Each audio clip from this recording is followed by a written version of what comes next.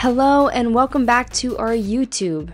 It's been a little over a month since our last RV-7A update, and I am happy to say that we have finished riveting the wings and are ready to attach the wingtips. In this video, we're going to talk about the type of rivet gun we used, how we set the wings up to rivet, and some general tips we learned that made this whole process a lot easier. We also took a drive up north to visit an EAA chapter who was hosting someone we all eventually have to meet. We ventured out to Connecticut to the EAA Chapter 27 meeting. Got an email from EAA about there being a presentation from a DAR, and we figured building an RV, building other planes, why not come out and see what it's about. Great group of people, big group of people. It was actually overflowing out of the room. You know they won you over when it's worth the hour-and-a-half drive that we'll be back, or half-hour flight. We don't have an active EAA chapter near us on Long Island, so it was really fun and refreshing visiting this chapter. It was so welcoming, and it was nice to talk to other builders who are actively flying the airplanes they built. It gave us a shot of renewed excitement to get home and finish the wings. So, let's focus on those bottom skins, starting with the access panel.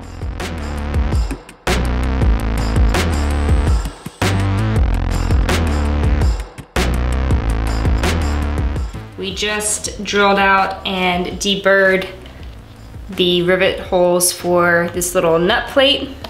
We're gonna enlarge these and then we're going to dimple them. Let's go.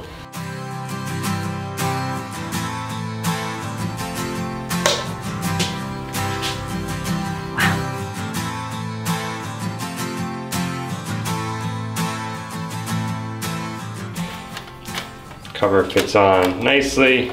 Screws on when we're done, and that's the final prep we need for the skin. We've been prepping these skins on and off for the past month, and if you want to see more and learn an awesome tip to remove the blue protective vinyl on the skins, you can watch that here. The plans recommend filing the skin where it overlaps with the inboard skin. Lots of advice on Van Zandt Force about how to do this. Using the Dremel and files followed up with some sandpaper worked for us.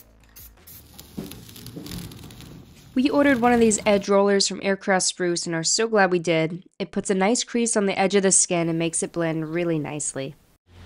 Bottom of the skin is primed.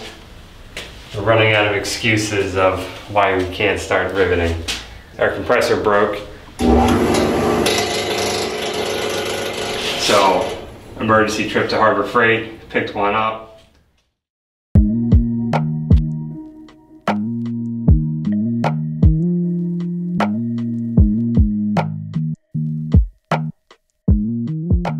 Some people choose to rivet the bottom skins with the wing laying flat on a workbench. We decided to rivet with the wing vertical in the stand, in part because of my height. I was too short to be able to reach the middle of the wing, and as I'm wielding the gun, this needed to not be a struggle for me. As you can see, Cliff definitely got the short end of the stick with bucking. There were some interesting positions going on reaching that rear spar. While riveting can be done with one person, I think it has to be a lot easier with two, and I really applaud every builder who did this single-handedly because this was stressful. I don't mind admitting that tears were shed over some of my first riveting attempts, and even with lots of practice rivets, there's something different when you're holding the gun up to your actual project. This would be a good time for us to talk about the rivet gun.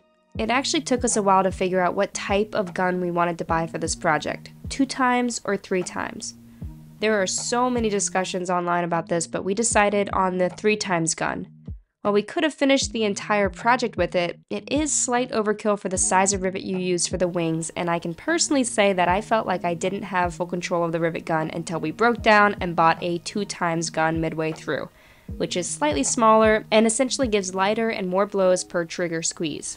Me feeling comfortable with the 2 times lowered my stress level, and definitely Cliff's as well. Everyone has their own method with the riveter and the bucker. Ours, we kind of just developed the way we do it is when I get it on the back, I say okay.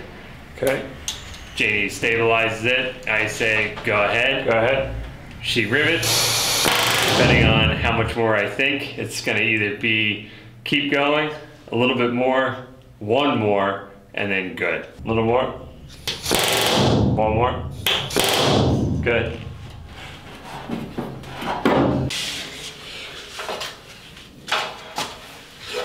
Wait, is that yours? Go back. No. Go back. No. All right, here we go.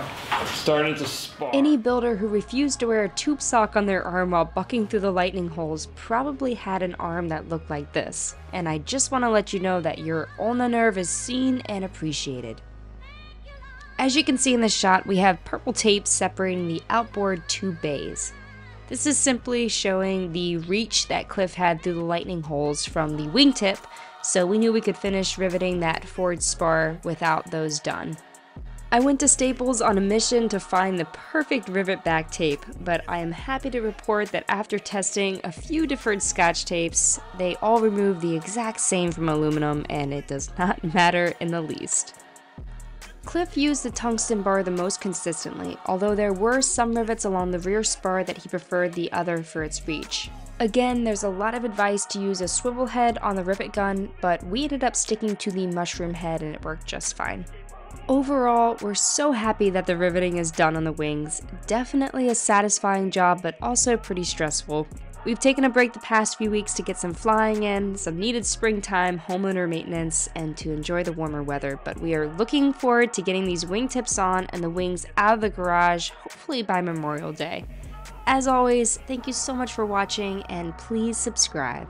See you next time.